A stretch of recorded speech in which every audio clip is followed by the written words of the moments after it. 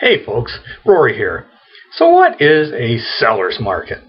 Well, typically, when listing inventory in a select price range falls below the active numbers of buyers looking to purchase in that price range, well then demand becomes greater than supply. In this type of market, you would typically expect to see prices increasing and homes selling very quickly.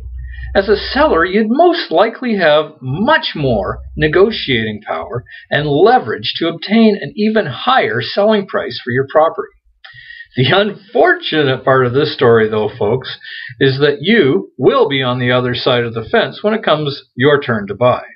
Folks, you know I value your opinion. If you want to comment on this video or you just simply want to talk real estate, please don't hesitate to give me a call or send me an email to rory.campbell@century21.ca. Until next time, this is Rory Campbell with Century 21 in Newmarket, Ontario.